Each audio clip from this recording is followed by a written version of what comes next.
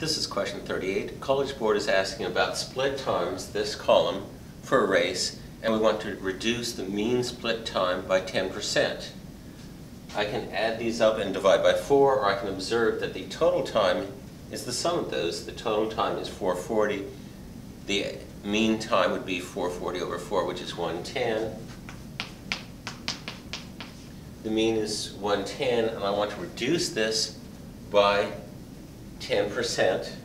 So 110 times 0.1 is 11.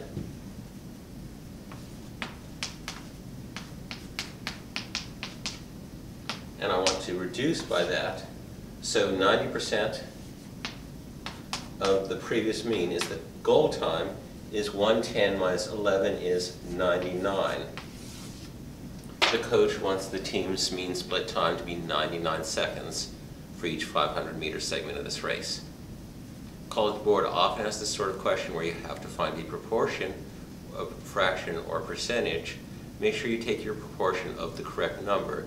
We don't want the 110 to be 10% larger than the current time. We want the new time to be 10% smaller than the 110. So that would be subtract 0.1 times 110 is subtract 11. Come back soon for my next video. With math, there's always more.